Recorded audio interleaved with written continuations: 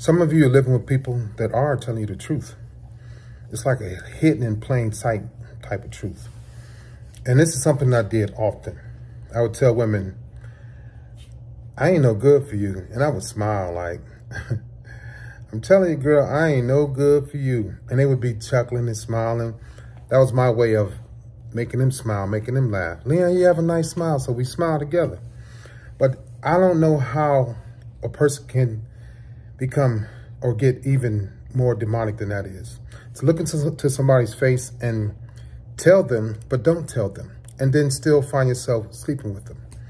I ain't no good for you. When I said that to women, I had already cheated, already thought about cheating, or was about to cheat. I knew, but you didn't know. But the smile is what got you. And then the honesty. Oh, you so honest, Leon? Yeah. But you know what happens when you let a person tell you the truth, hidden in plain sight, say those things to you? You allow them to manipulate you without manipulating you. And then what they'll do, they'll make you take the blame. Girl, I told you I wasn't no good for you 6 months ago. Or I told you I wasn't no good for you a year ago. And you stayed. So narcissistic people are very good at putting the blame on you when they know that they are wrong or doing wrong or going to do wrong, but then they'll warn you in a lighthearted way. I don't know if it's anything more sinister than that, but I did that quite often. I would tell women, don't mess with me, I ain't no good, with that little smirk and smile, you know, but I wasn't.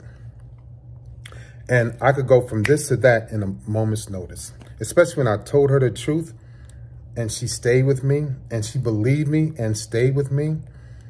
Because eventually I'm going to show you that I am no good for you. And then when I showed her, she was so sick to her stomach and she would ask, Leon, how could you do me this way? But my response was, why did you stay with me? So you stayed with me after I told you I wasn't no good for you. And I thought that's what you wanted. As evil as that is, it doesn't make sense. I was old enough to know. But we talk about manipulation. We talk about gaslighting.